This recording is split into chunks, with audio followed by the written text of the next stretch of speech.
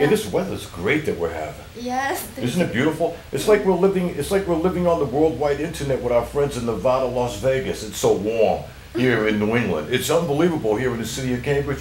It is warm, my friends on the worldwide internet that are watching in Nevada, Las Vegas, my favorite town. Send me some tickets. I want to come out there soon. Hey, you know, that's just a beautiful area. And I feel like I'm in Nevada right now.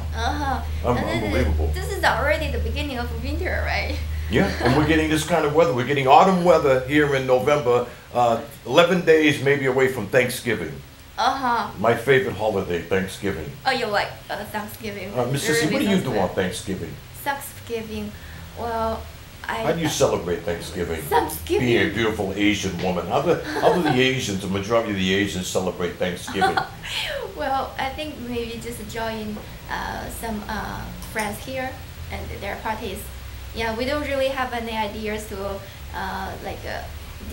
to prepare any parties, activities, but we will join, like me, maybe I will join like Tony's party, something like that. Yeah. So you enjoy your friends' party. Yeah, friends' party, and then Thanksgiving is like, it's my holiday, it's my vacation. It's like the first term is going to finish. So you go to Tony's party. Yeah. And what's the party consist of? Since it doesn't consist of a turkey, what type of foods and what kind of party works are there? Well, I mean, because I'm interested about Tony's parties. Maybe I want to come one day. So tell me about Tony's parties. Tony's party. I don't really have any idea so far. Maybe it's kind of a surprise party again. Oh, okay. Actually, I saw one surprise party you threw for you, your birthday party, which was very huge. So I could imagine a private party sort of like that. What it would consist of. In the daily life, we really need some kind of a surprises, right? Surprises to make you happy. Oh, beautiful thing. Good to have good friends like that. Right. You know, you look so stunning as always. Thank Unbelievable. Isn't she beautiful? She is gorgeous. You know, I can't wait to come in here and do the show, you know, scope. Hey, hi to my friends again on the watching and listening on the worldwide internet, Cambridge Community Reality Radio. We welcome you. And my friends too here in the greatest city in the world, which is Cambridge. Hi, how you doing? All my good friends out there. 大家早上好，这里是剑桥电视台的 CCTV 的那个 radio 栏目，大家早上好，给您带来早上的问候。 That's beautiful. I love you still talking Mandarin, right? To all my beautiful Asian friends out there. Unbelievable. That's great. You know, MIT, Harvard, they're unbelievable. I mean, you know, you see them all over. The community's so large. The Asian community population here in Cambridge is really growing. The growth of that of the Asian community is unbelievable the way it's happening right now. Yeah, how do you feel? I mean, I think it's fantastic. I think like are you going to make something like really interesting? Like yeah, I'm gonna. Face, but you know, the growth of Cambridge and the Asian community. And forget about my face, but the growth of the Cambridge community is unbelievable. I know I'm beautiful. How you doing? But you know, it's great. The community's unreal.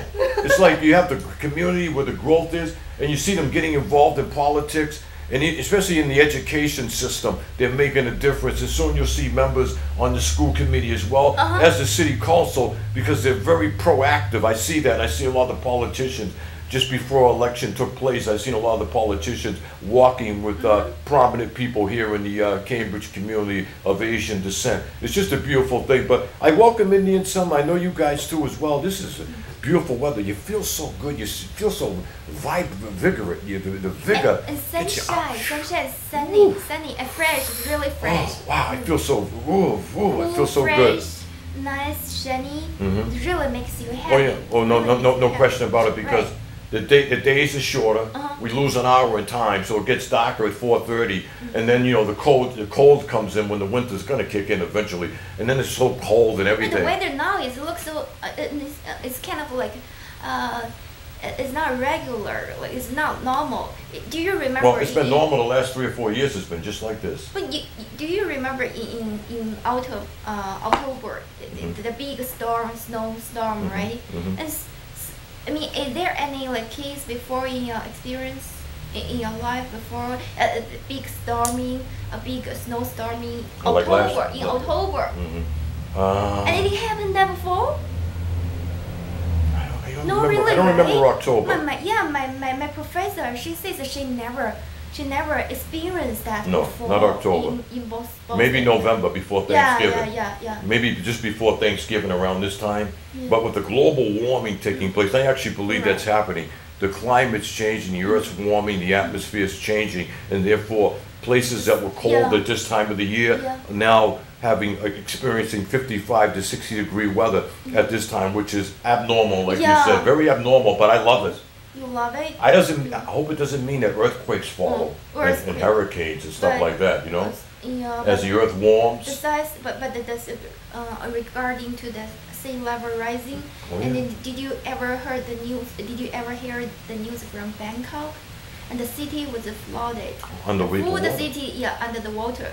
Yeah, so that is that's the not result. good. That's not good. No good. That's not good at all. I mean, the water rises, the sea level. That's why over in China they're building, they're actually filling in the ocean and building small cities. I mean, to them they're huge cities. I mean, they're building because the population is growing and booming so much. They need to develop more land, so they're filling in the water, building cities. Right. And I fear the same thing over there. What if the sea rises and those people who live in that fill-in city, wow, could be tragic, you know? It could be tragic. It could be tragic. That's one thing. It's great to have that advancement and move on, that technology and the ability to build on the water. But then you got a question, like you said, like in Bangkok, just the sea level rising. What happens to those who are living below sea level? You know what? Actually, Bangkok, regarding to the expert studies, right?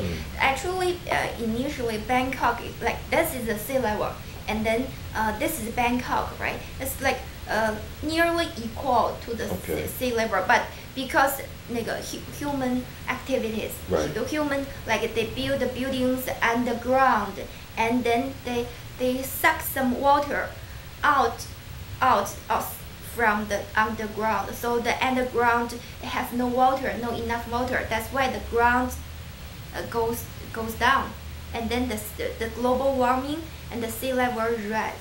Rises maybe this much. This much, So the sea comes back where comes back to where it once lived. Something like this. That's why the city was full of water now. So that's unbelievable. It's just crazy. I mean, your analogy there, just showing and with your hands there, letting people know at home about the different levels and how it was once watered and they cleared it out, and then now you just get filled in land, and then all of a sudden the water wants to come home. There's a problem. Yeah, that's right. You know what I mean? It's like a fit. You want to go back home, but there may be a problem when you go back home. I mean, it's not a good problem either. It could be very, very tragic problem. And I'd like to too say thank you to all my friends supporting us and hitting us up on YouTube too at CCTV Cambridge Scope, CCTV Cambridge Scope keywords, or else if you want to choose my name, Clyde Hicks, CLYDE-HICKS, I'll go to CCTV Cambridge Scope, whatever you feel, whatever you choose to do, you know? CCTV Cambridge. So you got two different ways to go. Right, that's right. Right, and then you got ccrcambridge@gmail.com if you want to send Gmail. I'll go to Facebook as well. And I thank you for all your support and everything, because we need your support. Without you guys, this is nothing. Like without this vehicle, I mean, we could do this on the street without the cameras and everything. I don't think it will be as big as a hit. We love being in your house, in your laptops. You could be watching in your bedroom right now. You're not out of bed yet, you lazy thing. Or maybe you're in a different time zone and you're actually in bed and you're in your pajamas and you're enjoying the show. It's beautiful. I think it's a beautiful thing, don't you? That's the world of communications. You could actually be in your pajamas, we're dressed, because it's actually like 10:15 in the morning here in Cambridge on the East Coast. And you could be in the Midwest. It could be you may still be just getting up or brushing your teeth and listening on your laptop or on your television. You got it like that. You're tied in to your local cable station, and I don't know how you're listening. There's different ways to go with the social network. It gives you different directions. It's unreal. And it's just a beautiful thing, isn't it? And we come to you like that. I love it like that. I just like to get a Gmail or an email from someone and say, look, Clyde, me and my wife, we're laying in bed, we're listening to you and Miss Sissy. We love it. We wish you would just shut up and let Sissy talk more. And this is what I'm trying to do. I've been trying to do that all the time. Even when I call her on the phone, I talk all the time. She gets bullshit. She gets BS, and then she gets real strong with me and she hangs up on me. She really does. Because you get Clyde, you never talk. You're on the set, you talk. I said, look, this is how it goes. I mean, I can't help it. I get the tongues, I roll. I said, just step in. I said, slap me and just tell me to shut up. Like she was just talking about. You know what? Like, look, I really want to hear. No, people like today I came by train, right? I didn't drive today in the morning. It was too rush. So like on the subway, I really heard people talking about the big news, which is about the Penn State scandal news. Right. So it was huge. I mean, you have any idea about that issue, the event? Sad. Yeah. Horrific. Maybe the most tragic, horrible, right. Indecent story in the history of America.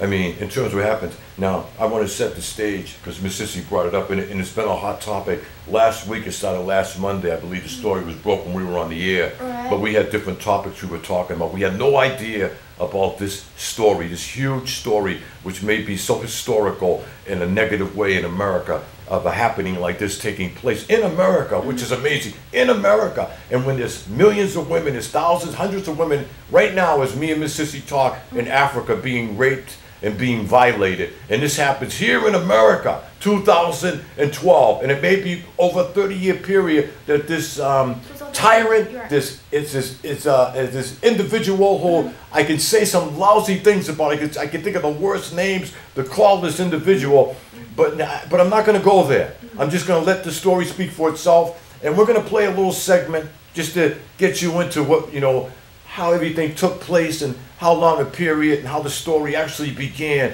and started steamrolling, and how it all came so for real, and how so many hearts were broken, families were broken, and people were violated. But we're just going to let the story speak for itself. Done by Mad Dog Mike on Mike in the Morning in the great city of New York City, the Big Apple. And Mike did a lot of research on this, what Miss Sissy brought up so astutely. We wanted to move into. I didn't want to get into right away, but we're going to get into. I'm going to let the audio and the visual speak for itself. Let Mike tell the story. But like before before we show that this research, like I just have a question. Like Penn State University, is that what the full name of this university? Pennsylvania State University is one of the largest universities in the country, and it's what you call one of the most prestigious. At part 2, featuring the Platinum Band, and this time we're gonna get funky.